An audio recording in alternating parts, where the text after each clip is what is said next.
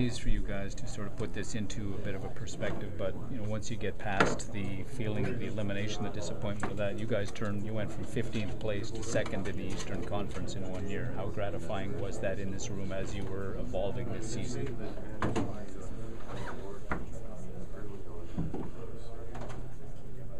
I don't know. To be honest with you, so we expect more in the playoff, but we lost the ball against Ottawa, so it doesn't matter which place you had during the regular season, so you didn't pass the first round, and so everybody disappointment, and so it's not easy, but at the same time we still have a